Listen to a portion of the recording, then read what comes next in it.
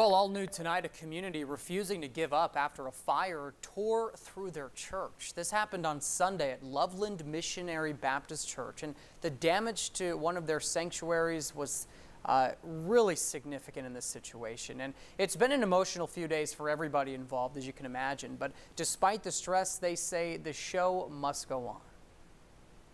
A section of Loveland Baptist Church in northeast Knoxville caught fire Sunday while members stood across the street and watched in disbelief. I just saw everybody in panic and terror because, we've had this church for a long time and it's our home. It was just really scary at the moment.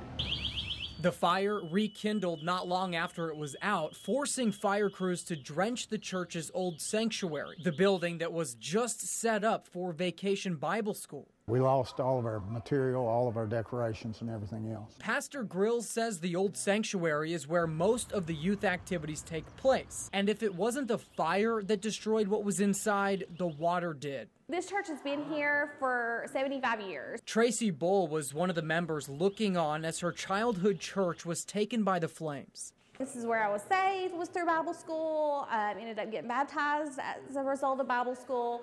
So it holds a very special place in my heart. Through the help of other local churches, Loveland was able to get all the supplies they need to continue with Bible school, which will now take place in the part of the church that wasn't damaged. And sometimes change is a great catalyst for growth. And the message that was echoed by everyone: we knew that we had not lost Loveland Baptist Church. We had just lost the building that we met in. These are buildings. That's what they are. God gave us the buildings so that we could meet together. But the church is made up of individual members. We're the church.